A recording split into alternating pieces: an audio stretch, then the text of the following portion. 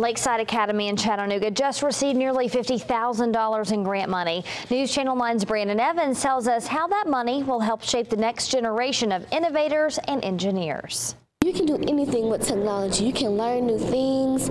You can create whatever you want. Lakeside Academy students are reaching for the stars. And thanks to a grant from the Lenora Annenberg Fund, the school transformed its traditional labs into ones geared towards science, technology, engineering, and math, or STEM. Last year we did them with the teachers helping us, but this time you could be creative in your own way. And the students are using these new supplies and opportunities in unique ways. I like the way we get to work together and we get to use our time wisely, and hands-on experiments are really fun. Some are even carving out a career path, like Ola Ferris, who wants to go to culinary school. How does science, technology, engineering, math play into being a chef? Because when you do the experiments, you can also try them with food.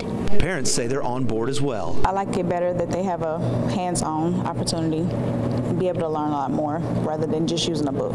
The Public Education Foundation provides grants, one of many given to Hamilton County schools. There's problem solving with their hands and also with design to really become the next generation of innovators, which is what, this is what our economy needs and what our community needs. Lakeside's principal says the students benefit by going 4 straight days to these STEM labs. It actually allows them time to start a project and to finish a project.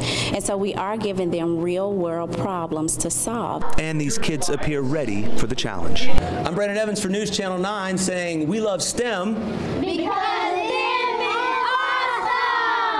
awesome!